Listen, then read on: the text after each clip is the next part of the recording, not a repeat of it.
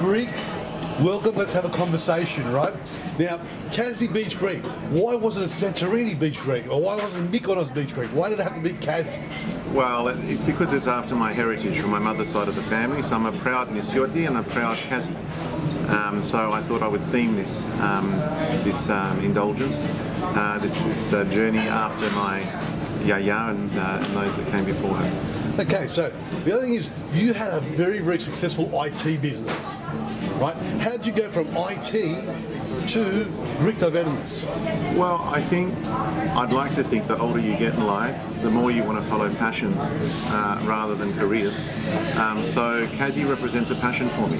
I just always had a passion to do something very Greek and something that celebrates my heritage, and there's a homage really to my community, my heritage, and my passion for food and wine. You have a knack for locations, right? So the first Kazzi Beach Greek was at Balmoral Beach, the iconic Balmoral Beach. Now you've come to Manly Beach, right? So what's this thing about beaches? Well, Kazzi is not a Greek restaurant, it's a Greek taverna. And it's an Nisioti, an island-based taverna. So, you know, it goes without saying that our food is island-based, our vibe is island-based. But of course our location is island-based. So wherever you see a Kazzi Beach Greek, you're going to see a paralia, you're going to see us on the beach. And tell us about this meticulously done decor, right? You've got grottos, you've got vines, you've got icons, you've got... Tell us about how you came to be inspired to come up with this kind of decor. Well, once again, you know, it's the island feel and my island origins or ancestry that fuel the whole design and the experience at Kazzi. So when you come here, you want to experience being in a Greek taverna on an island, indeed in Kazzi, but of course we could be on any Greek island. And so we put a lot of effort into the detail. We even used Greek builders. But you know, the tiles, the plakakia are from Athens. All of the taverna furniture is from Patra. You know, we bought it in on a crate. So we didn't want to take any shortcuts. And the walls and the bougainvillea, the replicas of my Yaya's doors from Kazzi, from the ancestral home, all of that goes into making Kazzi an experience to make you feel like you really are on a Greek island. And the surfboard at the front? Well, I guess that's a marriage between Kazzi Beach Greek and its local community. So Manly is one of the most iconic surf beaches in the world. So it follows that we have a surfboard and a surf culture on display here as well, albeit with the mati on the board. But that's right, a mati and a surfboard. Exactly right.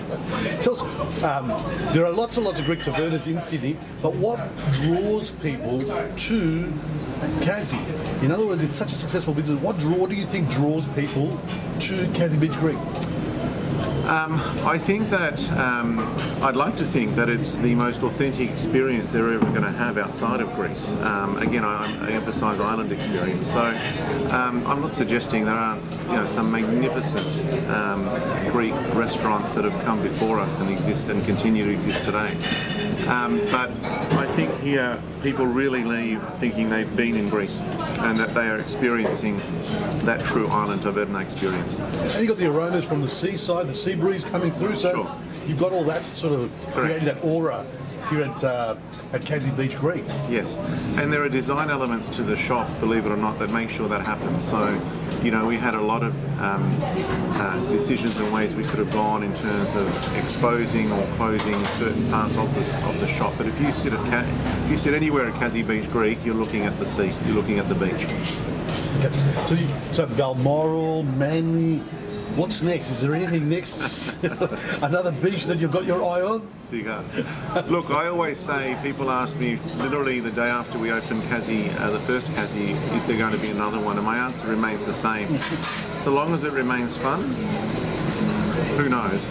But the moment it starts to feel and become just a business, then we won't be doing it. So that's very, very important to you, that service, that contact with people. It's very... The passion, the enjoyment. I mean, if you're happy at work, if your staff are in a happy environment, if we all enjoy what we're doing, the customers know that they feel that and they enjoy it with us. And that's very Greek. Well, philoxenia, filotimo. Filotimo. That's right. Yeah. In fact, filotimo is central to all of our training and induction material. So, not a single new staff member, or new Kazzi as we call them, comes on board without an induction into filotimo. Wow. Wow. Peter Pappas, thank you very much. My pleasure. Hasta gala. Gusto.